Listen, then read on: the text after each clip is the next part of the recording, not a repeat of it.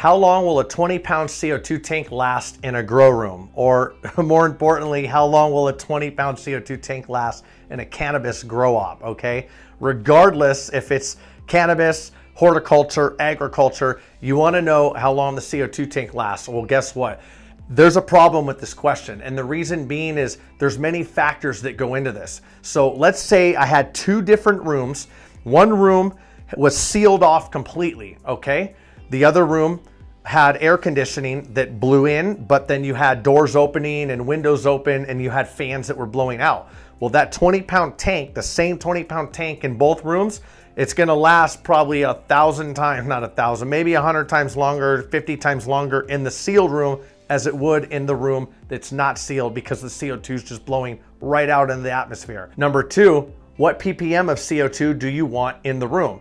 Now, in the same example I just gave, let's say you have two rooms, both of them are sealed off, but this room, you need CO2 at 700 ppm. By the way, we're breathing about 350 to 380 ppm in the normal atmosphere. So you want 700 in this room, but this room, you want 1,200. You need more CO2 in this room, so the tank is going to last less, okay? Less ppm, a longer tank lasts, okay? I'm saying this all crazy, but I'm trying to say this in layman's terms so you understand this. So the less ppm in the room means the longer the tank will last. The more ppm, the less the tank will last, because you're putting more CO2 into the air. Now, the CO2 has a flow rate, and these are normally regulated by regulators and devices that turn them on and off. Again, we probably wouldn't use CO2 at night in our grow rooms because that's just not something that you do. But if you want to keep the ppm up in there, that's fine. CO2 goes on when the lights go on, and that's generally how it is. We do have clients that keep it at an even, let's say 1,000 ppm or 1,200 ppm. Now, case in point, they may also use the CO2 to kill any type of insects in there. Again, they'll kill a human in there as well, because it literally depletes the oxygen. And this is, I'm talking, they raise the CO2 to like 20,000, 30,000 ppm, which requires a lot of CO2.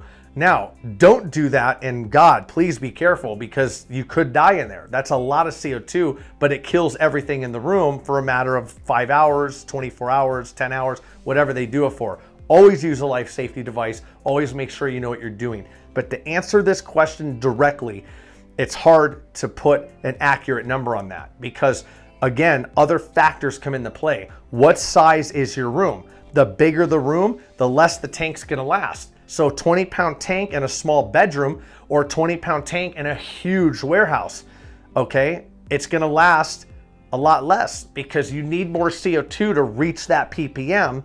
And guess what? That regulator is gonna keep pumping CO2 out in a warehouse to reach 700 ppm when you're gonna reach 700 ppm in maybe a lot less time, a fraction of the time in the bedroom. So these are the factors that really matter when it comes down to the question, how long will my 20-pound CO2 tank last in a grow room, okay?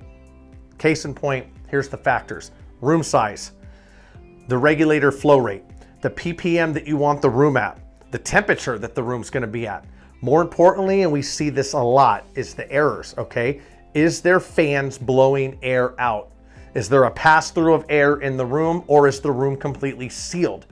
Also, is it a single pass or is it a dual pass air conditioner? Single pass means what I just said. Air comes in, boom, blows out, okay? You just have an AC that's pumping air in. A dual pass is going to take air from that room, cool it again, and pump it back into the room. Think of a mini split that sits on your wall. That's a dual pass.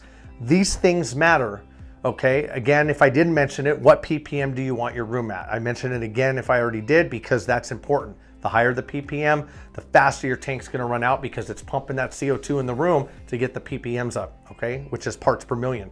So these things matter. So there's not a one size fits all here. Many things come into play, and I guarantee most rooms, they do have leaks somewhere, so you wanna make sure your room is sealed. So how long does a 20-pound CO2 tank last, or how long does any CO2 tank last inside a grow room? This is probably the most in-depth answer, and will get you the information that you need. Comment below, let us know your thoughts. What size room are you working with? What type of ppm are you trying to work with and have your settings at? What size CO2 tank do you have? We can advise you if you put the questions down there. Thanks for watching.